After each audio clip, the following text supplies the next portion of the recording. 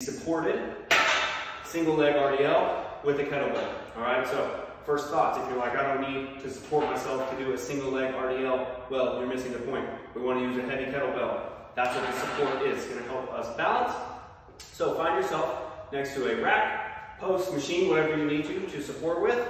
All right, we're going to single leg Romanian deadlift. Important, we don't just want to bend at the back for this. We need to use the hip. So lots of tension in that hip as we hinge forward by pushing the hips back and then snap forward. All right, so supported, kettlebell in one hand. You're going to get heavy on the rooted leg, nice and light on the other leg, and hinge. We're going down slow, slight pause, quick. Slow on the way down is crucial here, right?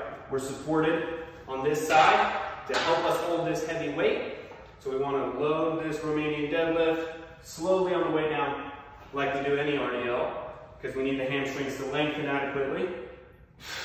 And then come up. Great thing about this exercise, you guys can challenge yourself with some explosion, right? So we're contrasting tempos, slow on the way down, but quick and powerful on the way up. So perform all your reps on one leg, perform your reps on the other leg.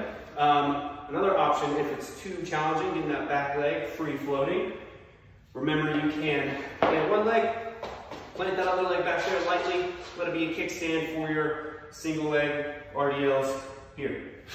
Same concept, push the hips back, slow, quick.